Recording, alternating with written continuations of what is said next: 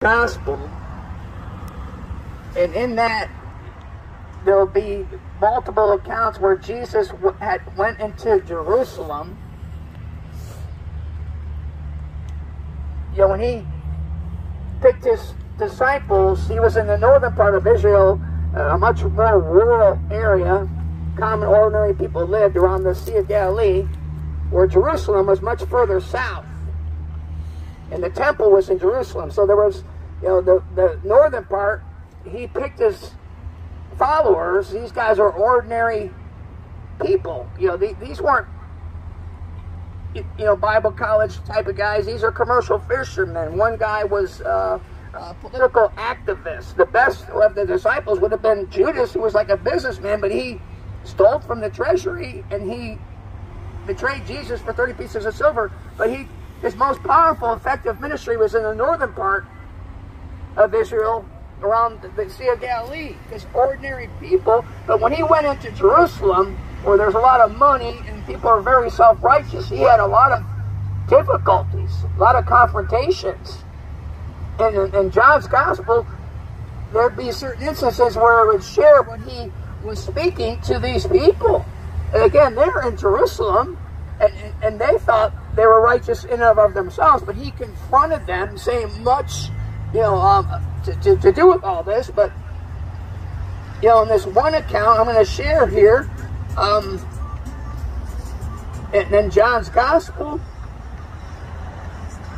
you know, the 7th chapter, it said, on the last day of the feast, the great day of the feast, says Jesus stood out in public and he said, if anybody thirsts, he said, let that person come to me and drink. Amen. And he said, whoever believes in him, he said, out of their belly, the King James Version says, out of their innermost being, Jesus said, will flow rivers of living water. And that's all he said.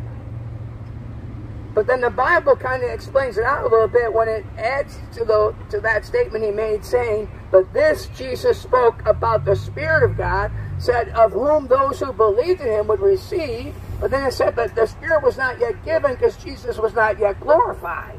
But he's, you know, he died on the cross, he was raised from the dead, and, you know, the Bible clearly records that God the Father took Jesus back up to heaven. In the book of Acts, it said, and he seated Jesus at his right hand. So he's been glorified, and he poured out the Spirit of God. The Father and Jesus poured out the Holy Spirit. But again, so here they are back to this feast. It went on for multiple days. Like, we're at a fairground, your graduations, congratulations to the graduate and the family, the blessing of God on you. But this is a fairground, and we know about the fair here in Florida. It goes on for like 10 days. You know, the Strawberry Festival up the road, same thing. But those are just fleshly events. But in Jerusalem, they had these religious feasts that would go on for multiple days. And these people couldn't jump on a plane. They didn't Uber. You know, they'd have to walk. And there would be a big, you know, thing for them to do. And they had to keep these religious feasts. But when they got into town, they enjoyed it. You know, they'd meet up with other people, a big family reunion, and they would do their religious sacrifices. But it's just like any other thing. You know, if you go on a vacation, yeah, you enjoy your vacation, but there comes a certain point in time as you get closer to the end of it, you're like, I just want to get back home. You know, sometimes you need to have a vacation from your vacation.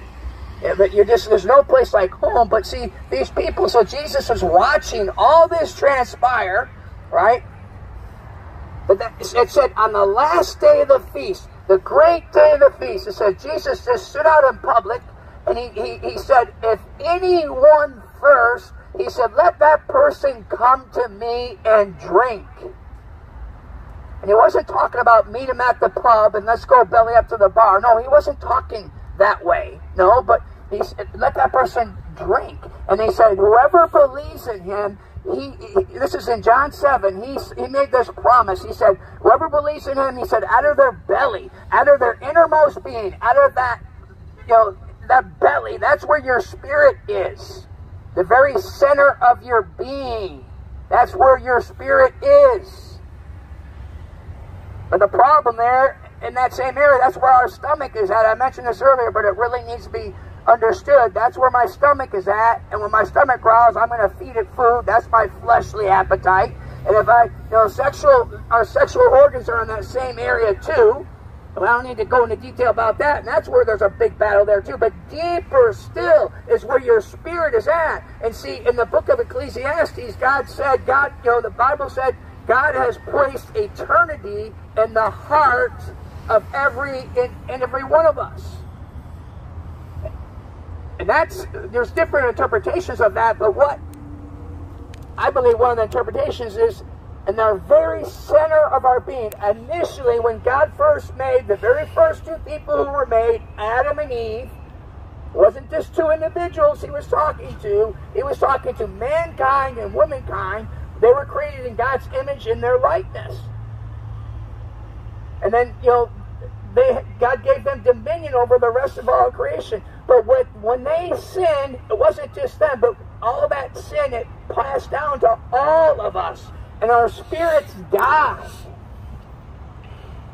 But see, that's the part of us that most of our lifetime we're trying to, satisfy that and fulfill that. Thank God for a high school diploma, and God bless you, aspiring to further education or vocation, but to do all that without God and seeking Him in your life, you get down the road and you say, what did I do with my life? Right. But if you're seeking God first and foremost, and He knows all of us better than we know ourselves, and He knows how to relate to us and how we'll understand Him, but we got to make the effort. A lot of us, we don't want to give God the time of day. We're so bogged down with all this goofy stuff on the internet and all this different stuff. The devil.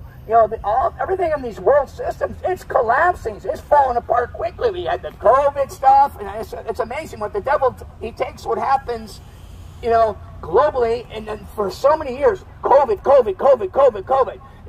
vaccine, mask, and he's all the time.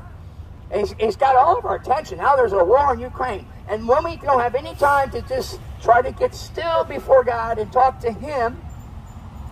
But I'm telling you, if you do that, if you make that effort, God honors that. And whatever you and I feed, it gets stronger. If I'm all the time, feeding my flesh becomes like a monster. And my spirit is starving, right? But if I begin to feed my spirit, cry out to God. Begin reading the Bible, attend church, talk to God. You start feeding your spirit, it gets stronger, and you, on purpose, the phone, this little monster machine is so dangerous in our life. Let me get back to what Jesus said. He said He's watching all this happen, and He's seeing people get to the end of this time of their life, and they're like, isn't there something more? There's got to be something more that I'm missing. And that's where He got to, and that's why He just stood out in public saying, hey, if anyone thirsts, Jesus said, let that person come to me and drink. He's talking about drinking of the Spirit of God. And then he said, whoever believes in Him, He said, out of their belly, out of their very innermost being, out of that from within. Because that's when you come to Jesus, and He said these things, and He'll be good to that promise, right? And then in receiving Him, He'll indwell us. You receive Him by what He did for us on the cross. That's the most important thing to understand. Hey, I'm a sinner. I need a Savior. Amen. We can sit there and it's easy. Okay, I'm not a perfect person, but I'm not as bad as my neighbor. I'm not as bad as the person I see on the news. No, we all sinned, and we all fall short of the glory of God. Isaiah, when he had an encounter with God, he saw the holiness of God, and he realized, he said, oh, wretched man that I am. And he also, he said, woe is me. He said, for I am undone. He said, for, I have, sinful lips, and I dwell amongst the people of sinful lips. Nowadays, it's not even what we verbally say with our tongues. We're talking with our thumbs. What we're saying. Yeah. But when Isaiah had that encounter, God met him. And again, you and I, we need to come to God through His Son, Jesus Christ. Amen. And in doing that, He promised, you know, out of your innermost being, He said, will flow rivers of living water. That's of the Spirit of God coming up from within. You know, not just a little church every once in a while, or, you know, no, there's going to be rivers of living water. That's what He promised.